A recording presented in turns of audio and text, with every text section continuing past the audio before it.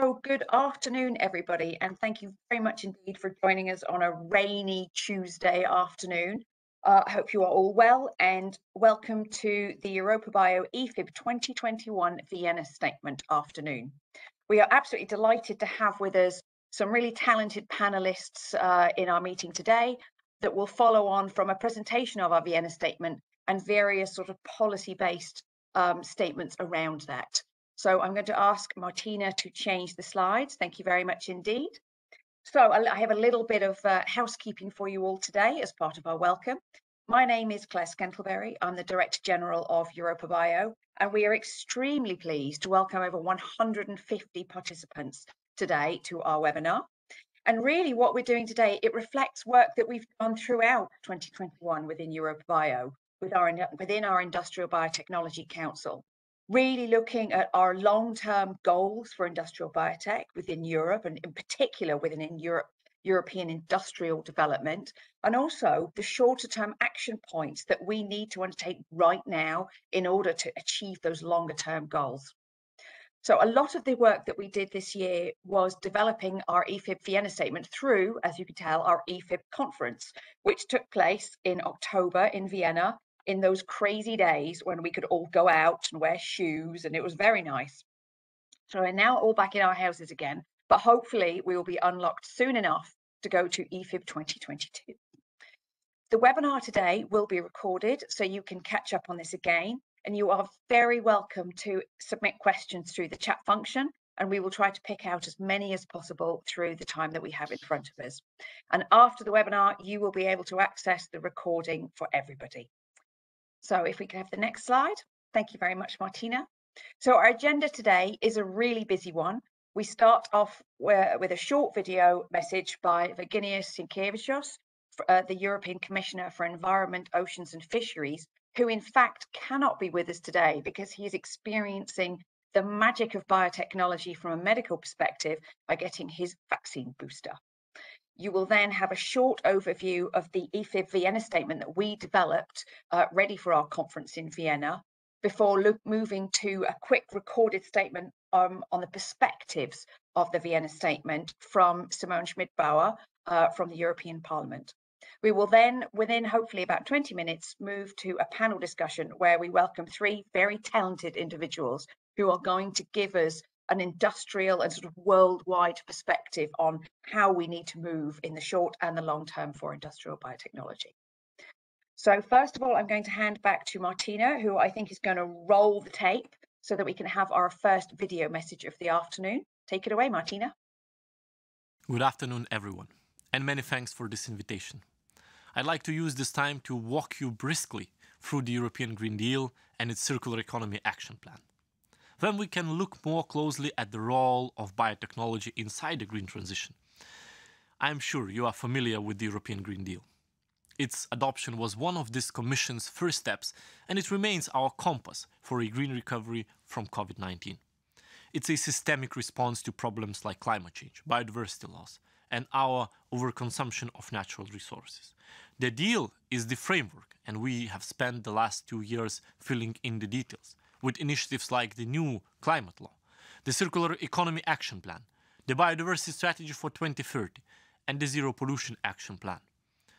Our Circular Economy Action Plan is especially important for industry. It's a plan to reduce our consumption footprint and double Europe's circular material use rate in the coming decade. It's a rolling program, and we have a busy agenda ahead. The next major item is a sustainable product policy framework. It's actually the flagship of the new action plan. Our aim is to present a set of landmark proposals in March next year to transform European design.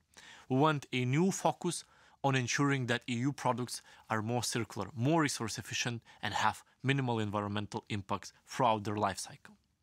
We will also propose legislative initiatives to tackle false green claims, increasing trust in the market for green products.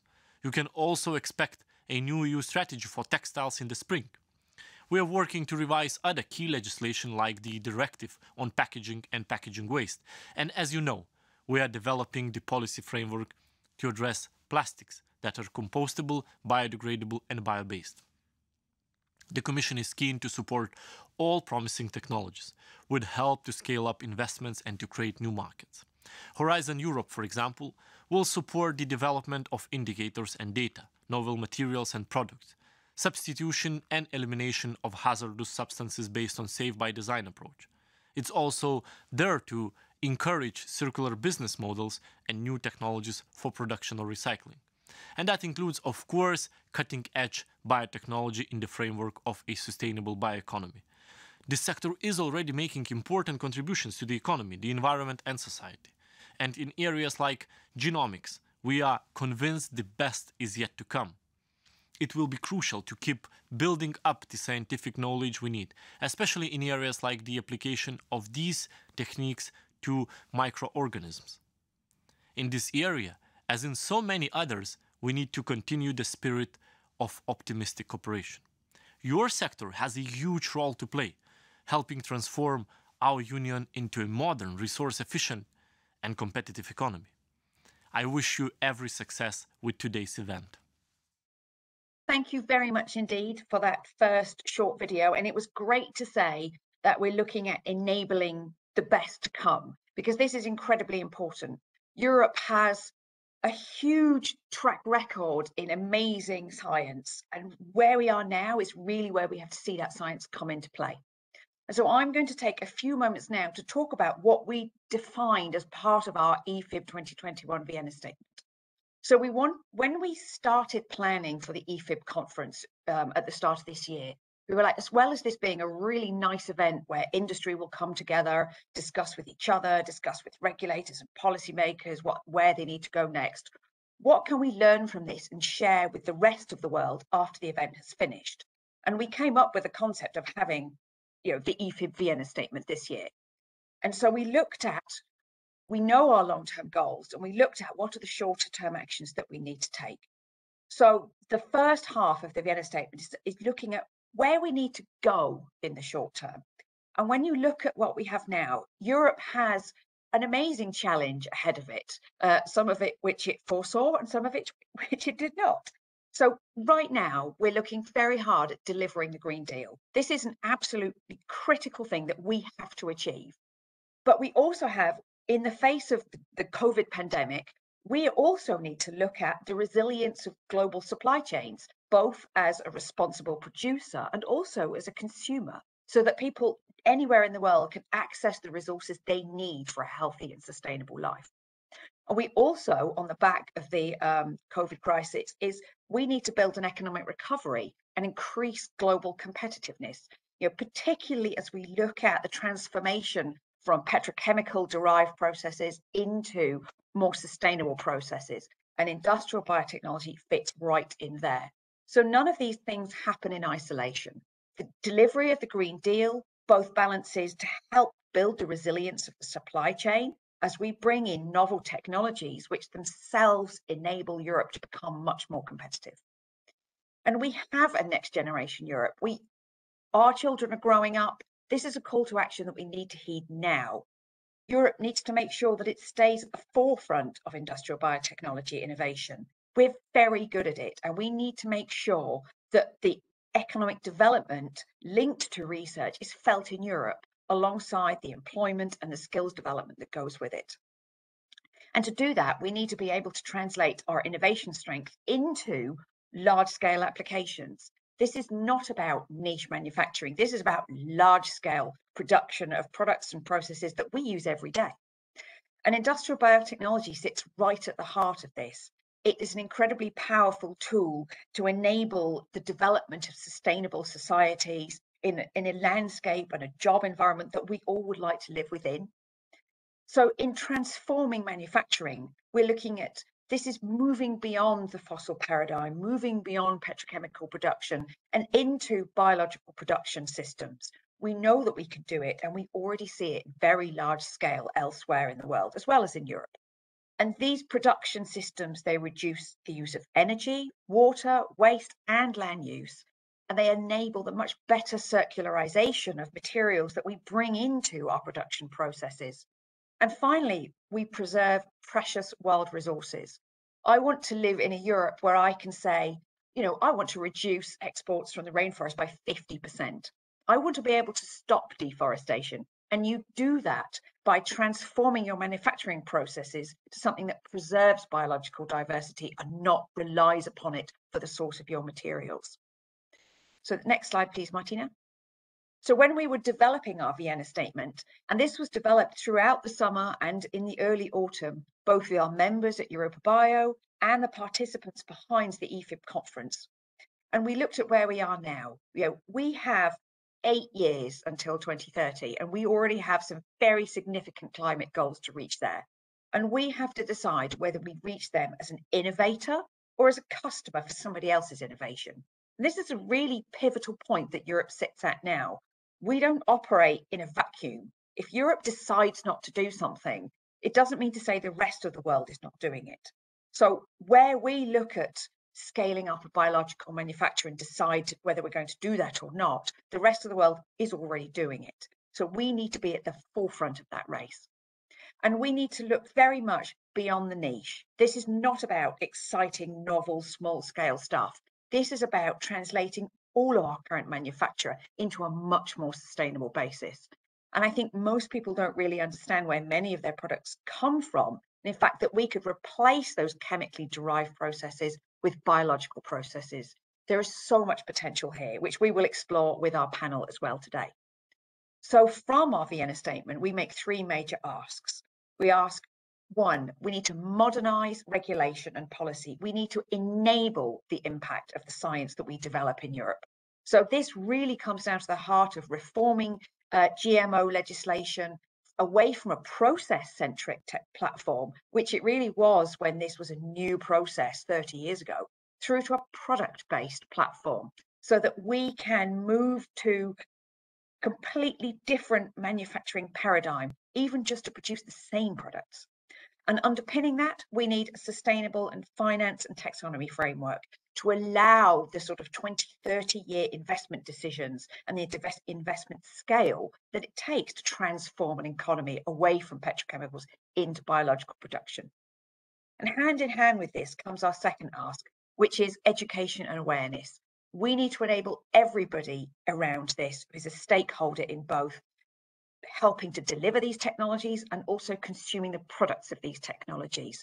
A positive narrative about how technologies such as industrial biotechnology add to our health, the healthiness of our overall environment and lifestyle is absolutely critical.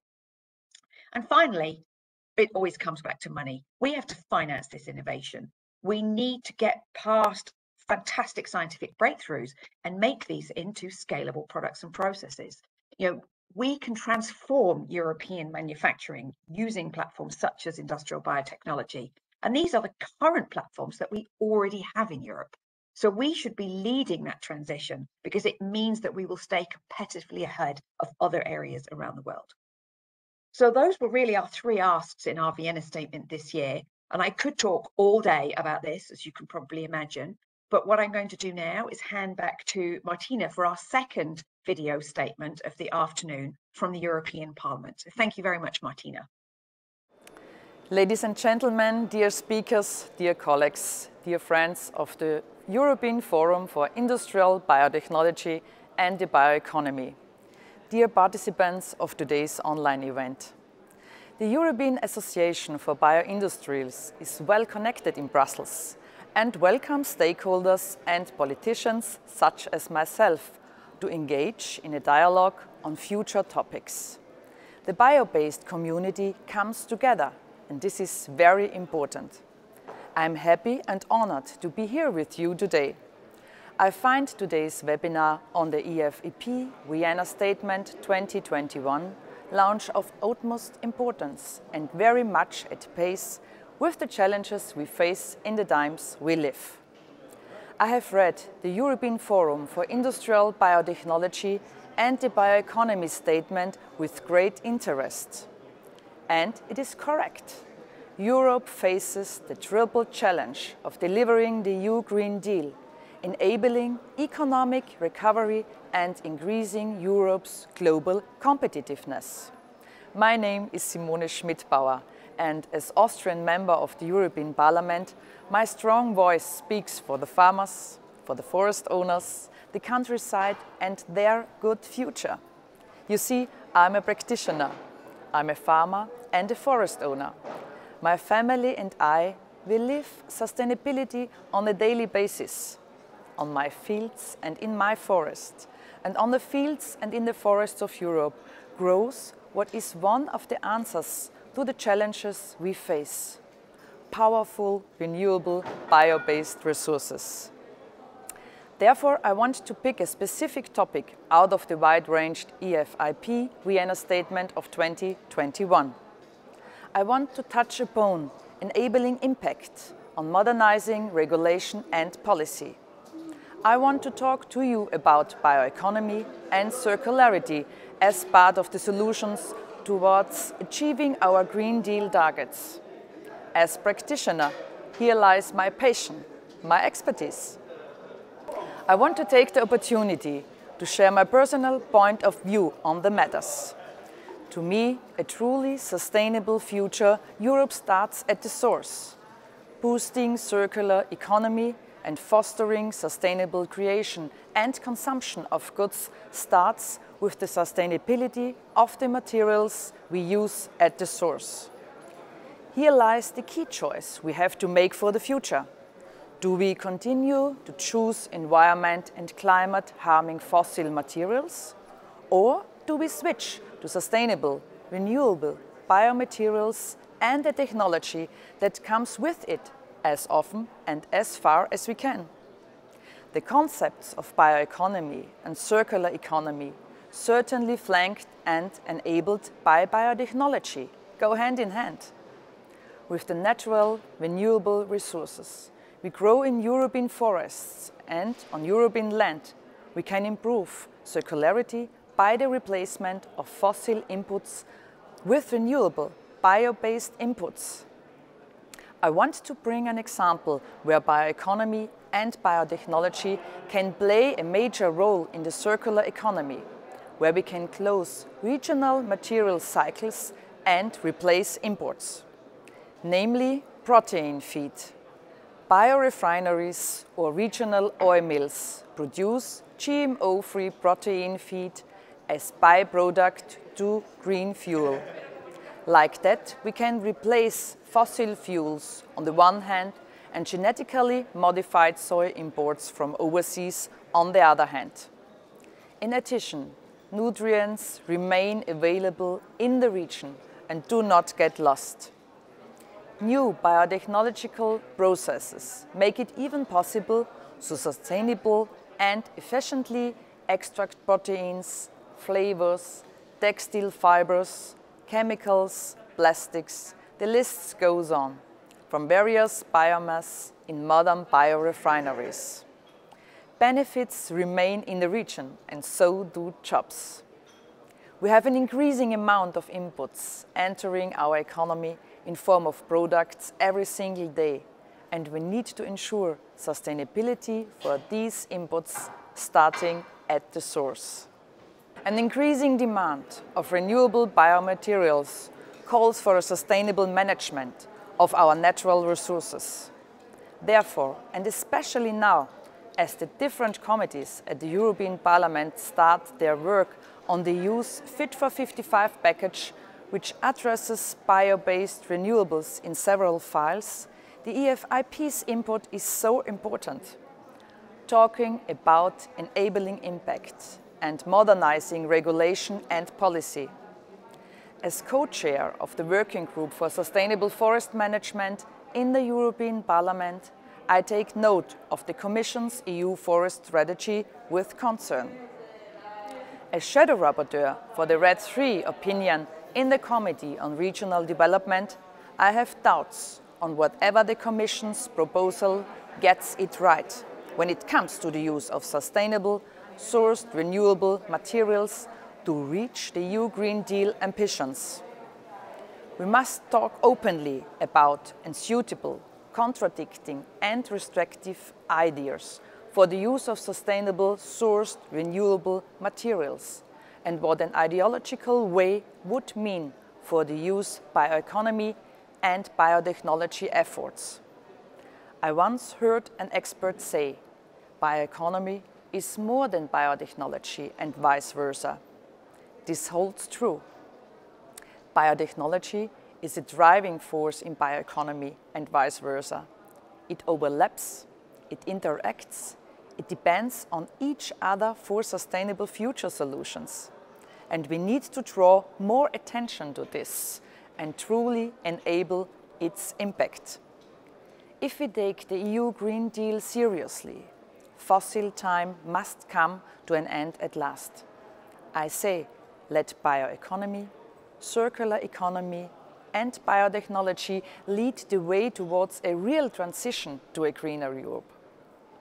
It is our duty to use the EU's great potential to tackle challenges of delivering the EU Green Deal, enabling economic recovery and increasing Europe's competitiveness. Thank you. Thank you very much indeed. And that was a very considered and thoughtful webinar addition to our meeting this afternoon. So I think that brings us very nicely to starting the panel discussion for the afternoon. And I'm going to invite our three panelists to reveal themselves at the top of our screen. That's lovely. And so our panelists today come from a mixture of industry and sort of wider economic organisation forums, and they all have very different approaches to their own priorities and the methods in which industrial biotechnology has to be viewed. And this is not just from a technical perspective, it's a global environmental perspective.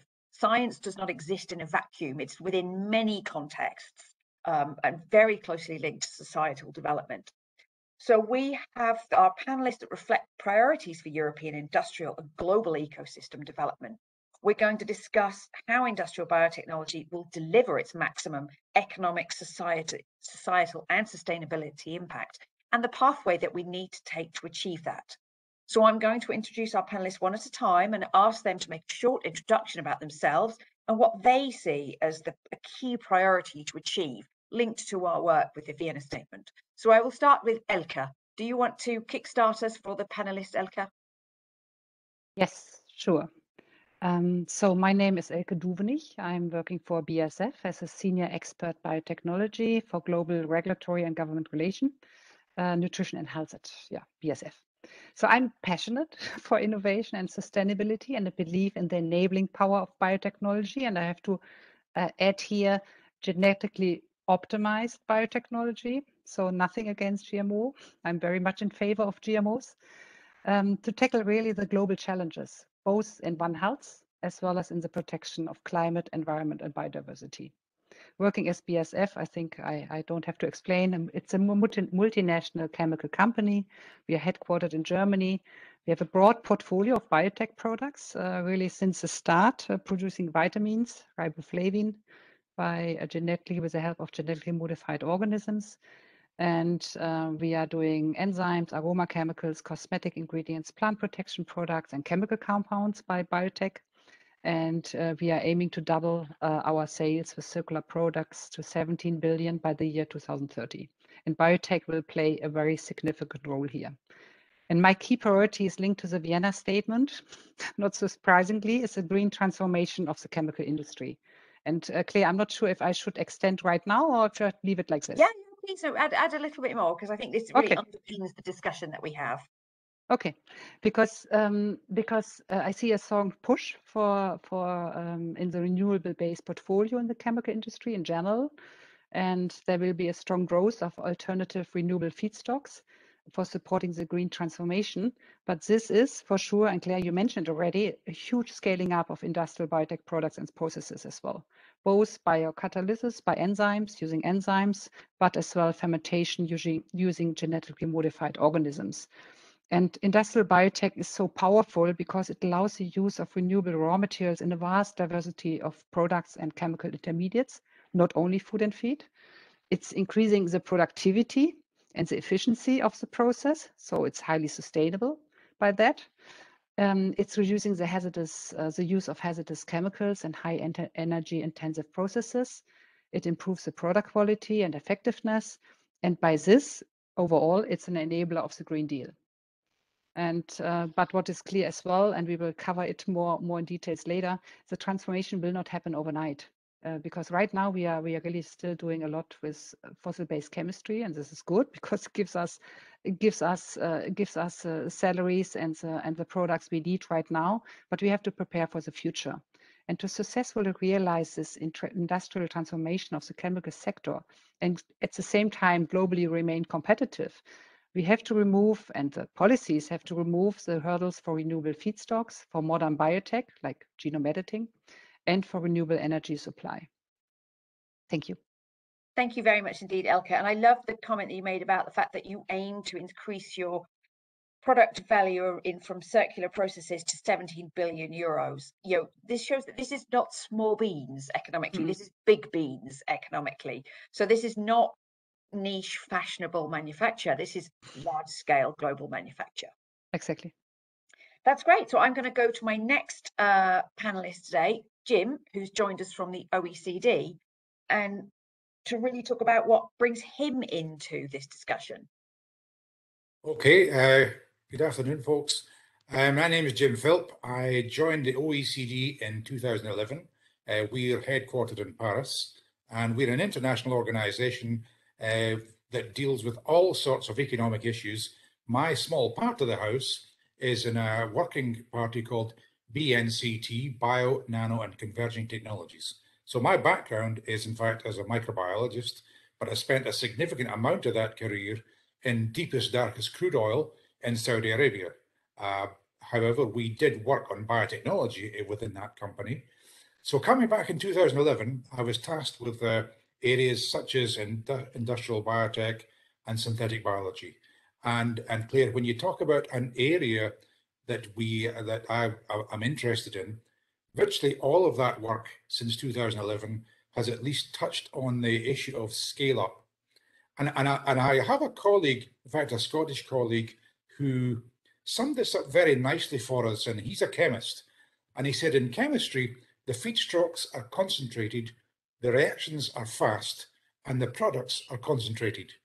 But in biology, it's exactly the opposite. The feedstocks are dilute, the reactions are slow, and the products are dilute, which means there is significant expense to purify those products, which is completely separate from the fermentation process.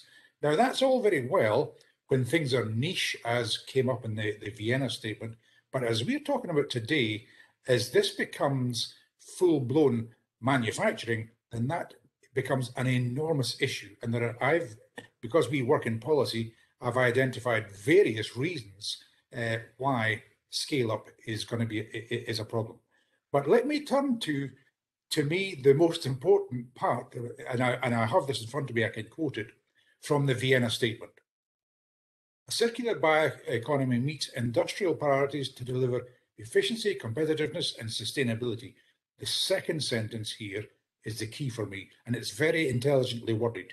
It must move from niche to large-scale biological manufacturing systems across sectors, integrated into the process industry, manufacturing, and recycling. And the very word recycling there brings in the circular aspects of this. So I guess this stage, Claire, that's probably enough.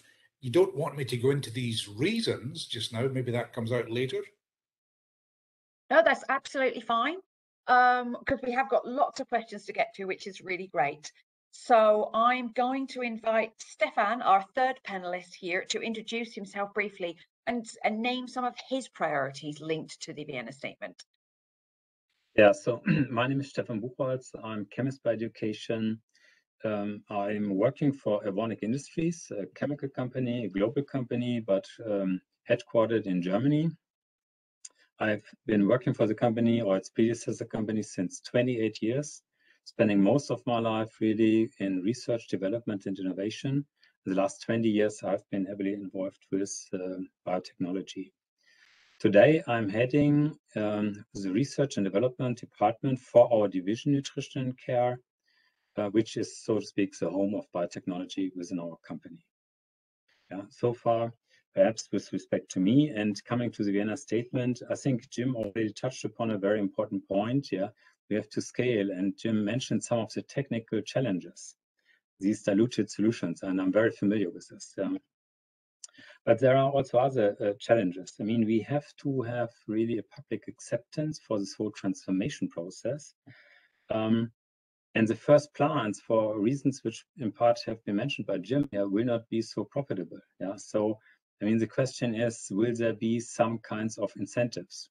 These may be subsidies, not necessarily, but what we also need is low-cost energy, because again, referring to what Jim has said, the products we are gaining from fermentation processes are dilute. We have to then separate the product, which often is an energy-intensive process, and this is only sustainable if you have enough renewable energy at a reasonable cost available. And this will be key also for competitiveness, because we have to bring this together, sustainability and competitiveness. Otherwise, we will not be successful. CO2 pricing clearly is something which could help here in this context, but also there, of course, preferably on a global scale, to keep up our competitiveness. And we need also a reliable regulative framework when we want to invest money. But delivering this, I mean, this is clearly a task for politics, but we also see the challenge for politics, because the world nowadays is very dynamic. There are many surprising things going on. So this is also something which we have to reconcile.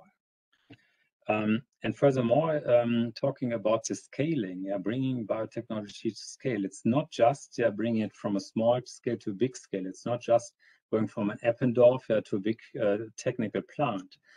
It's often also about whole value chains, because the products are not exactly the same as we have seen before. They might be somewhat different. We need different feedstock.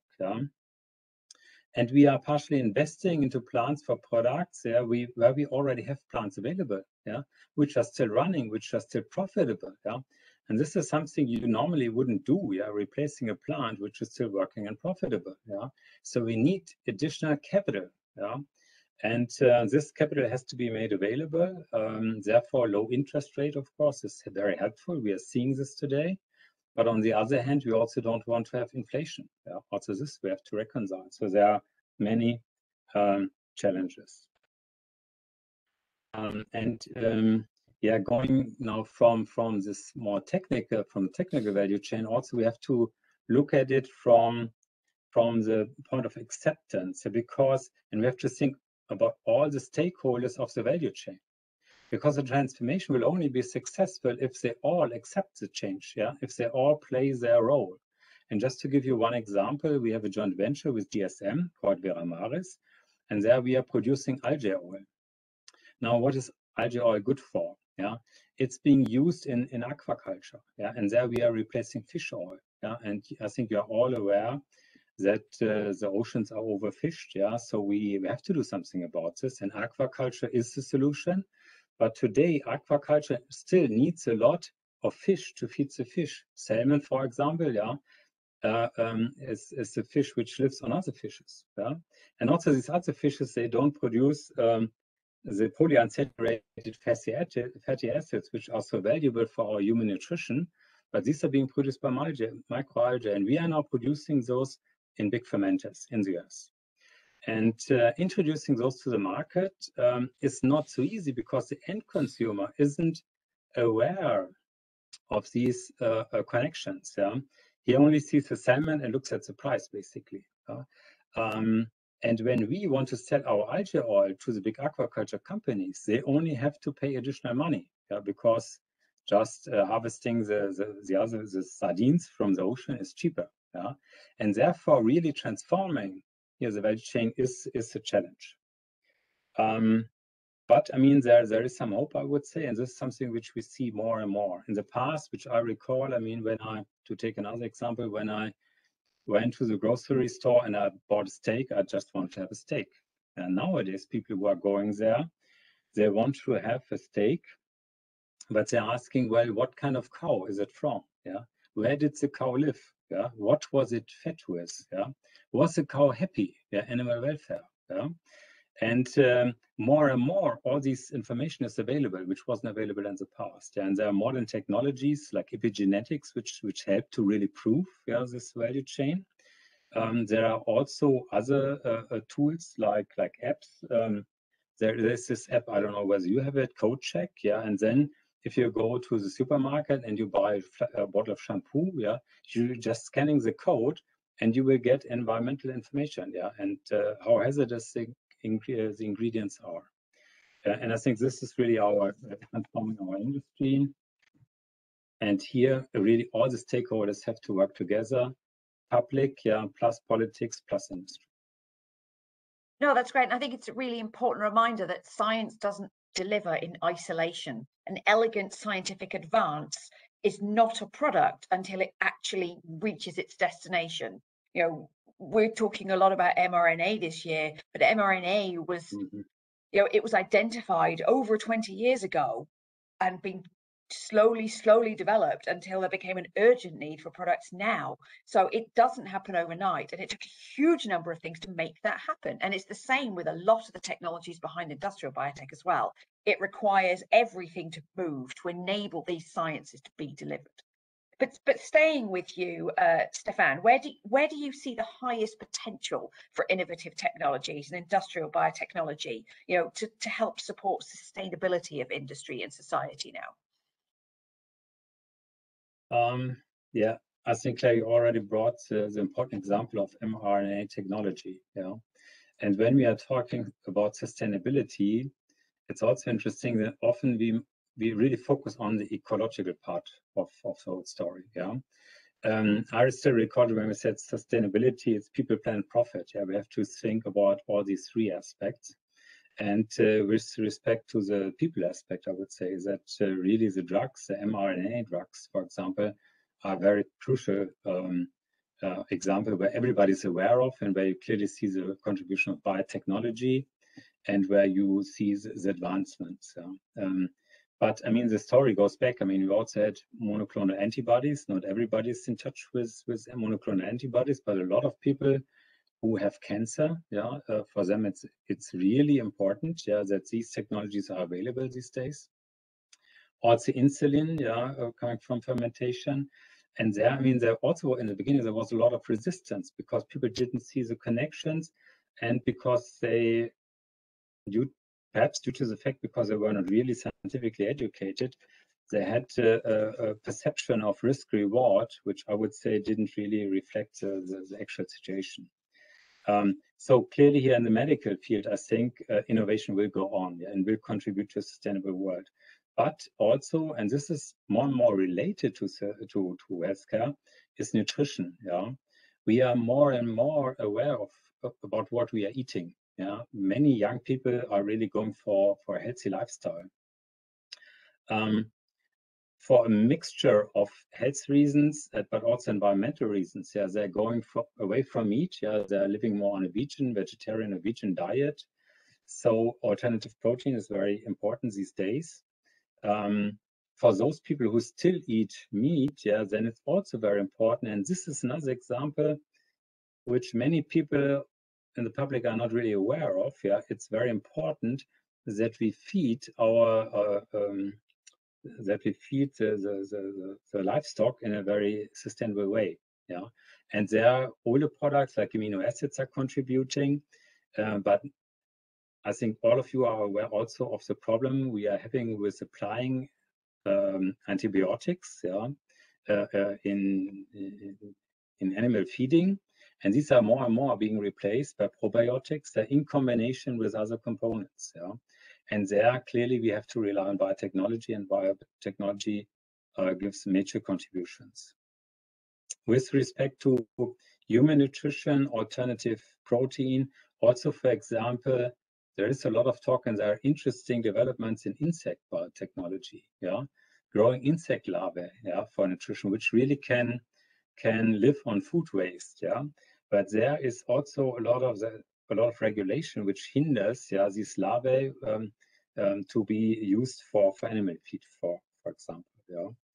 And then we also have the point of cultured meat, which is a very hot topic, I would say, yeah. I don't see it really replacing classical meat on scale short term, but it's a very interesting long-term development. Yeah. In the field of personal care, we just recently, or meanwhile 2 years ago, we introduced to the market a new biosurfactant. Yeah, this biosurfactant is not just produced from local feedstock. Yeah, it's produced by biotechnology. It's 100% and very quickly biodegradable, and it's a biosurfactant, and it's also called biosurfactant because this molecule exists in nature. It's nature identical. Yeah, you find it in nature. And here, for example, we are in the process really of scaling it. Yeah, and as Jim mentioned, yeah, really the downstream processing, the isolation of this product is a challenge. Yeah, but I think we managed this. And last but not least, then we also have the biopolymers, yeah, for all kinds of applications. Also here, for example, I mean, when we talk about microplastics, yeah, then a lot of people are also thinking about cosmetics, although we meanwhile know that this is not the major source for microplastics in the environment. But we have water-soluble polymers in shower gel, for example, in shampoo. Yeah? This is not really critical for the environment up to now, but we don't want to have it in the environment anymore. And therefore, we have to look for alternative solutions, bio-based and biodegradable. Yeah? And having something which is bio-based and biodegradable, we have this biocircularity. Yeah, and I think this is what we have to go for.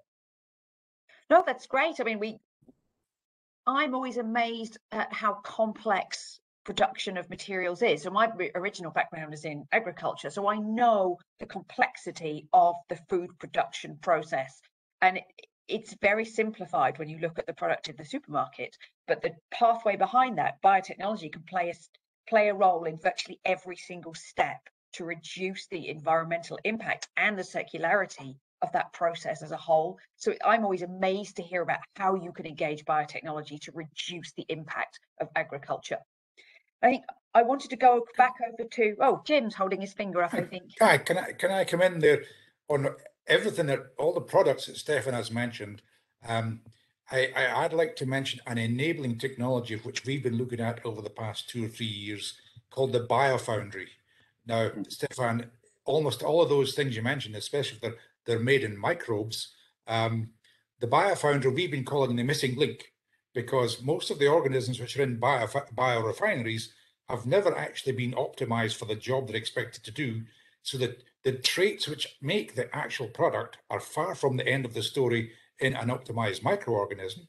And if you think about it, as I have thought often, is that we go through a bachelor's degree for 4 years, a master's for 1 or 2 years, a PhD for 3 years, and then what we do with our careers for a long time is use a pipette.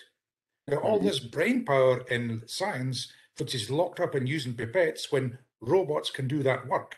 So that's one of the things we've been saying at the Biofoundry. You don't do one factor at a time in an experiment, you do multiple factors, and you do this optimization much more quickly. And that's, I think, one of the things I see is a future enabling technology, is to make that communication between the biofoundries and the biorefineries. And indeed, if the organism is still not completely optimized, the biorefinery gets back in touch with the biofoundry and they do ping pong until the organism is right for the job. No, it's amazing. It's constantly moving forward as to how it can be applied. But I want to go back to Elke now and look at some of your priorities here, because when we were discussing the preparation of this webinar, you talked about, obviously the regulatory side is so critical to enable this to happen. Without the right regulatory framework, nothing progresses, regardless of how great the science is. And you talked about a regulatory sandpit to help develop up products and processes that can pass through regulatory requirements. Could you explain a little bit more about that and how it might help other companies, particularly small companies, to translate their innovations through to market? Yeah, sure. I mean, I'm absolutely convinced Europe needs to balance innovation and regulation in a new way now. And we must invest in biotechnology, we must invest in fermentation capacity, and we must in digitalization and blockchain. I think this all brings it together, because it's really, we are stuck, and it's not only small companies, it's big companies as well, stuck so often in the system. We know we have wonderful products, and that, by the way, was the reason why I started with regulatory or advocacy, because I was head of research in plant biotech and didn't see our products moving on the market, so I cared for them, for myself, for this. But it's really, again, it's really, you have great products, you know that it has a big impact on positive impact on environment and the process, but you don't get it on the market, or not fast enough. So for me, the idea was this, not my idea, but really to enhance regulatory sandboxing here, is that what we have seen, and this is a great example with the vaccine. I mean, you mentioned it, Claire. It was like 20 years, of course, this technology was known, but then we had an urgent need, and the vaccines were brought on the market. I mean, technically wise, this was just in a few weeks, 2 months, they were ready. But then, and the process was very fast as well. And for me, this is no reason not to do it again. To really, I mean, it's not about sacrificing safety or anything, but really to go hand in hand with the regulatory bodies, with the authorities. If you have a result, show it to the authorities, they view it, and then you are very fast with getting a product on the market. And this kind of spirit, what we showed for vaccines now, we have to do it again for all kind of products which really make a difference. So my idea, or the idea, is to really have European innovation sandboxes jointly set up by science, business, and politics. And this could speed up the transformation process by far. And I especially see it with small, medium enterprises. They often have wonderful ideas, and they want to be fast on the market. And of course, the investors are really expecting that they are fast on the market. And then if a regulatory person or legal person comes into the picture, it really slows down the entire process. So I think it's really the challenge is that you have to really start very early to think about regulatory and legal requirements. When you start with your strain in the beginning, when you choose the production strain, even earlier.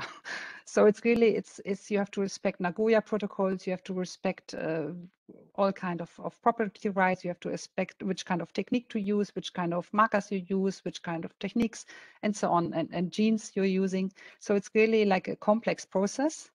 And I think with this regulatory sandboxing, speeding up the process, make it very transparent and easy in a way with digitalization as well, then you really could help a lot of small companies to get their products really on the market and don't disappoint the investors because it's stuck in the system for years.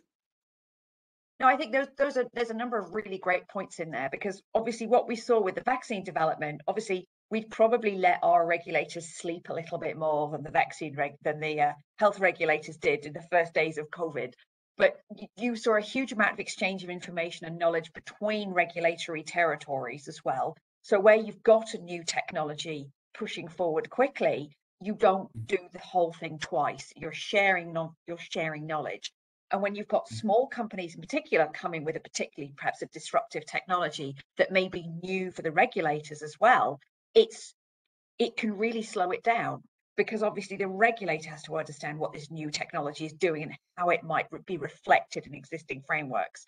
So yeah, the sandboxing idea is a great one. And we see a huge amount of willingness towards this and enthusiasm towards this. I think the bottleneck is not the ability to do it. The bottleneck is, setting things up and funding them so that they can be done. But and Elke, I mean, one thing you'll know better than me is that the United States has been very loud and clear that they are going to modernize the biotechnology regulation. And that's a message for Europe, because if we don't and they do, then we're left behind. Yeah, we are pushing for that, and the EU Commission is working on it as well. They are doing it now for plants, but we remind them that microorganisms are there as well, and they have a big role to play, that they don't keep forgetting us, and hurt. Very, very much so. And when we look at the role that microorganisms have to play into the scale of transformation that is possible with that, it's a no-brainer to progress this quickly, because it can have a very short-term, extremely precautionary approach applied to existing manufacturing processes. But I'll come back to Jim now, because we were going to say, you know, the role of the OECD when it comes to innovative technologies emerging. How does the OECD help to ensure their global uptake? Well, I mean, we're in a kind of privileged position in some ways, I guess, even compared to other, let me call them multinational or international organizations. And we are relatively small, but I think our greatest strength as an organization is we have the power to convene. And moreover, this is way beyond Europe, because we have Korea, Japan, Australia, United States, Canada, some of the biggest economies in the world that we can convene people. And when I say convene, we convene all the way to heads of state, but that's not what affects me. What affects me is the ability to convene high-level civil servants who are in ministries of really big importance to what we're talking about. For example, one of my previous US delegates was from the USDA, and he knew the Biopreferred program inside out. And right now I have two delegates from the Department of Energy, top people. And that's one of the things we can do very well, is to bring these people to the table. And every 2 years, we discuss what the priorities are for the next 2-year period. So we like to think that it's not to do with us as Secretariat. We like to think that by bringing these people to the table, we found exactly what has to be done, work on that for 2 years. We produce a policy paper at the end of that, which can be distributed very widely. But it doesn't end there, of course, because as anybody who's in this business knows, unlike in a scientific paper where you write it once, you put it out there and that's that, this message has to be repeated over and over and over again to politicians and to the public. And that's something we also are able to do as an organization. So it just doesn't end when we write our policy papers.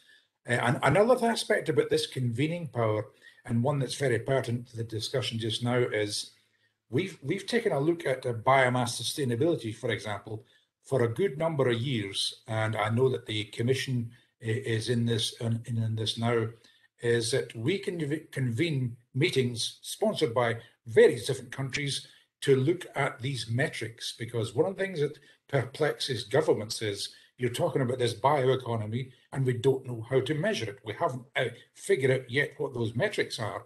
So that's been a strength for us as well. And I don't want to mention the country, but very often we don't hear about the good work we're doing. Countries just don't tell us if they've liked or what they've done or not. But one country representative personally said to me that his country had adopted the current regime looking towards 2050 and carbon neutrality based on some of the work we had done. And that was a game changer for me in here, because nobody ever tells us that. But so it shows to me that if I'm sitting on a bad day thinking, oh, I don't think this is really working, actually, I think it is working, but it's kind of behind the scenes. So I think those are mainly our thing, is this ability to convene. That's a really good point. You know, the need to keep on reinforcing the messaging and give great examples and to encourage people to continue. Because in industrial biotech in particular, it disappears into its destination sectors. With healthcare, you can go, yes, I'm measuring healthcare now, but you're talking about food, you're talking about textiles, you're talking about fragrances. You know, you tend to have to go into the destination sector to try and measure it. There's no common thing that goes, yes, this is industrial biotechnology. So let's turn around back again towards the EFIB Vienna Statement a little bit more once more, and look at ask each of you about one of the statements in the Vienna Statement. So we had modernizing regulation and policy, we had education and awareness, and we had financing innovation. I'm going to jump back to Stefan now and say, Stefan, where does Evonik see some critical priorities linked to the Vienna Statement? I would go even beyond Evonik and speak for our industry in general. I think education is very crucial, because a good education, it's not really so much about our scientists, it's really about the public. And we have to have more training in biotechnology at school, I would say. We have to have more understanding, and then we automatically will have less pressure on the side of politics, because the politicians in a democratic system, I mean, they follow the public. And if we have a high degree of acceptance with the public, then everything else will be easier for us and will be on a more rational basis. So it's a good education. And how important this is, you see again with the COVID crisis, you clearly see relationships. You have higher incidences, where vaccination rate is lower, and typically where the education is higher, you also have a higher vaccination rate. This is not a one-to-one relationship. Honestly speaking, even in our biotech team, we have one person who is not vaccinated. But overall, this holds true, and I think this is very important. And so also talking about GMOs. I mean, it's the opinions are changing. But this should be based on an educated basis. Even Simone Schmidbauer, she talked about this GMO soya, which she doesn't want to have within the European Union, basically. Is it really so bad? Or are we hindering ourselves here? I'm not sure. And it's interesting to see that while people also in Germany don't want to have meat from a cow, which has been fed with GMO soya, those people are still considering buying an Impossible Burger. Which is produced from plant protein in combination with with a ham, which has been produced by microorganism, which is a GMO. So their public opinion is changing, different in different countries, and I think that a good education will help us, to develop also here in a more sustainable direction. That we really base our decisions on a rational basis, that we are going, like with the science-based targets, that we really going for what scientifically makes sense. And I think this is the only way, if you want to become sustainable on a world with 8 billion people. Those are really interesting points, and it also brings me in mind of like the need to embrace all stakeholders in this, because I love the idea that fast food companies, which are not my favorite things, will make, if you can make something fashionable, if you can influence people's consumption and decision-making processes, then that's great. A scientist standing in front of a room full of people is not going to make that persuasive argument, but name a large fast food company going, we're going to make Impossible Burgers, or we're going to make something else, and people are going, I'm going to buy one of those. Those are all the types of different routes through to people that we also need to make use of, so that we normalize that this is a cool progressive thing. It's not a threat towards your health or sustainability of your country at all. It's a way to move forward positively. So I think I'll come back to Elke as well now, because again, we've stuck very strictly around the regulatory side from the BASF perspective. So I'm going to come back to you on that again. But from the regulatory side, from the Vienna Statement, where do you see the priority now? Yeah, of course. I pick the modernizing regulation and policy, close to my heart and close to my daily work. And I really see it a little bit tragic as well, because with Horizon Europe and the EU Green Deal, the European Union has a worldwide most ambitious research and innovation funding program and the most ambitious policy framework for the green transformation. And at the same time, I mean, this is dedicated, of course, to solving some of the biggest societal challenges. And at the same time, we are investing in research, we are investing in innovation, and then products are stuck in the process. So it's really like and we see it again and again, that our most innovative products, I mean, not the old ones, which are known since ever. I mean, this you get through the system easily, but the new ones, they are stuck in the system for years because, I don't know, the authorities sometimes have problems to sort it or what to do with that. And this really dense regulatory framework and this partly contradictory DG objectives really doesn't help. And modern innovations needs agile and supportive regulatory and policy frameworks.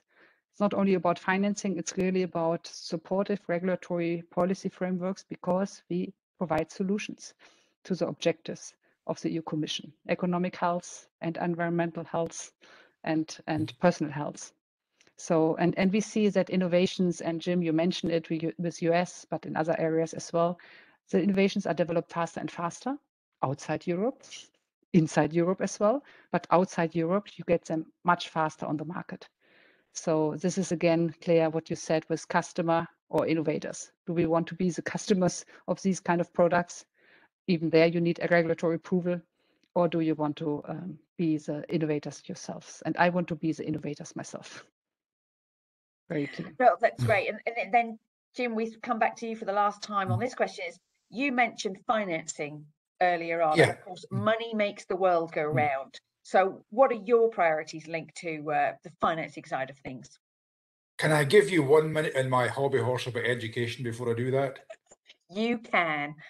Because one of the things in education we've discussed a lot is that almost always people come back to me and talk about PhDs. And I always say, look, guys, if you stick 200 PhDs in a factory, you'll get 1 million ideas a day, but you might not get any products. Because what you need is a workforce. If you work so hard in government and industry working together to get to scale up, what happens if you don't have a workforce? So some of the ideas here are old. I believe that Germany was very successful in maintaining an apprenticeship system where other countries just junked it. And the old idea of a youngster, a 16-year-old, who gets day release once a week to go to college to learn new skills and bring them back. Because let's face it, somebody with a PhD doesn't want to work in packaging, quality control, cold chain, but these are all things a workforce needs to do. So my point here is that the education has to go way beyond PhDs. That's a tiny part of the workforce. And I'm interested here to mention something a US colleague said to me once. He said, people think that the largest education system in the world is the University of California, but it's actually the California Community College system.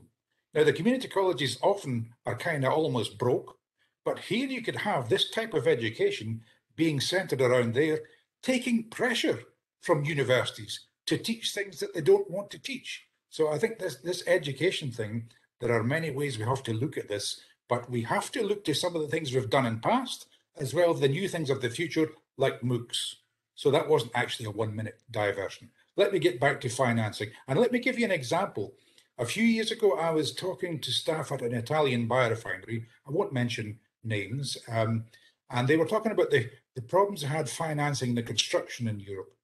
And they had many different stages where they couldn't find the money easily. So it was a stop-start type of operation with a lot of stress. And they said that the hardest aspect for financing was debt financing.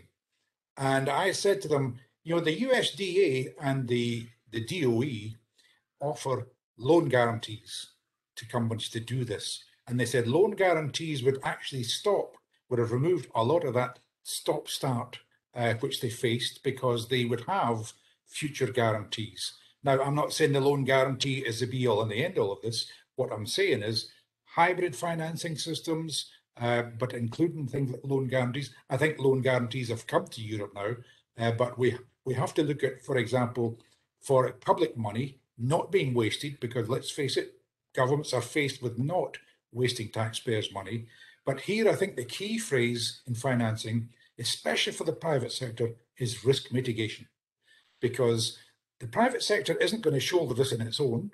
And what the public sector has to show us that it's ready to finance, and it's in the long term to make this, because let's face it, this is a revolution.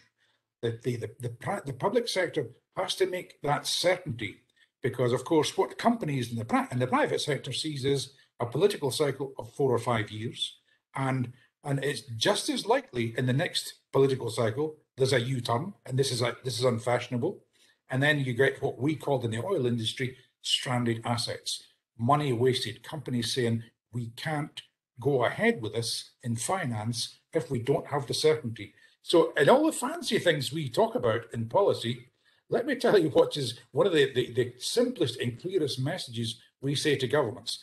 Whatever the policy is, make sure it's consistent, make sure it's long-term, and you have to get your head away from the idea of looking at the price of the oil barrel.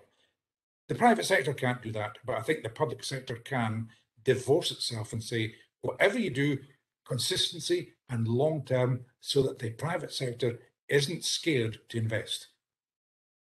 I think that's a really good point, especially when you look at it from a European level as well, when you've got 27 different EU countries that can also create a large scale stability of policy there. So it's not talking about one small country or even one large country like Germany. It's all the countries, which enables that investment to be planned. And I really like your comment about the skills development as well, because having been involved in the biotech sector since the early 2000s and watched the private side of it really explode, every single aspect of the delivery of a product or a process is its own entire sector in its own right, whether you look at formulation, packaging, logistics, and all of them have very specific skills requirements. And you're right, if it was all run by people with PhDs, nothing would ever get finished. It certainly wouldn't get delivered. So it isn't it's, and this is perfect for Europe as well, because it needs economic regeneration.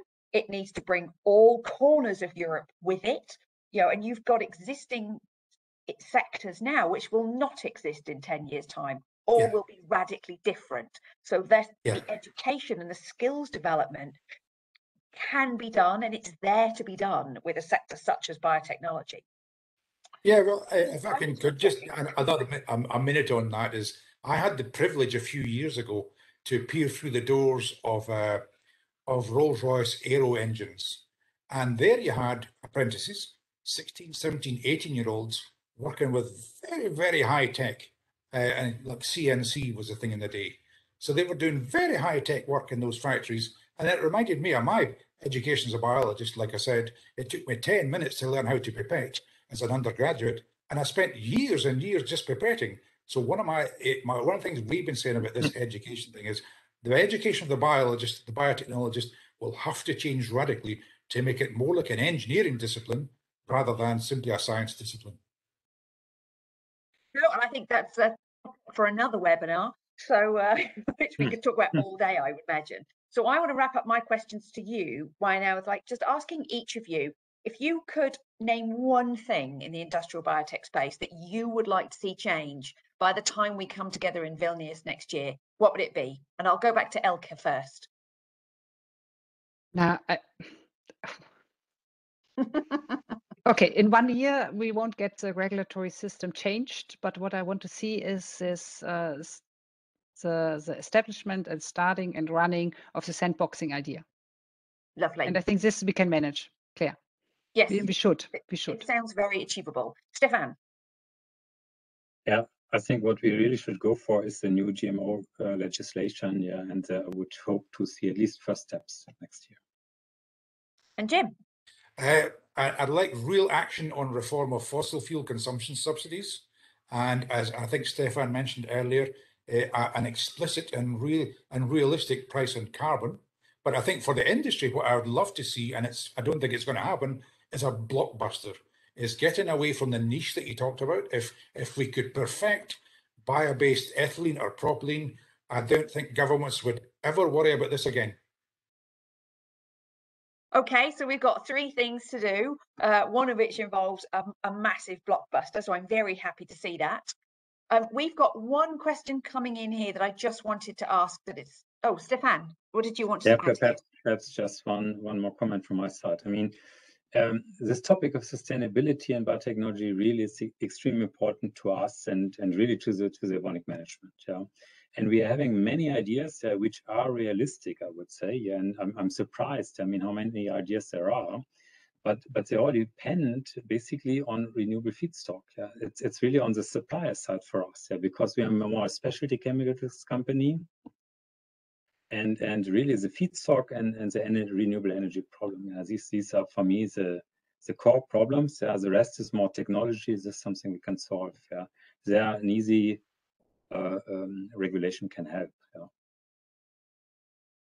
No, that's great. So we've got one question in that I just wanted to pose. It's more of a philosophical question, really. You'll be delighted to know, and it's for Elke. It's sort of about, is it really the role of the chemicals industry to lead the transition away from, petrochemical derived processes into bio-based processes? Is this a transition that we expect the chemicals industry to be leading?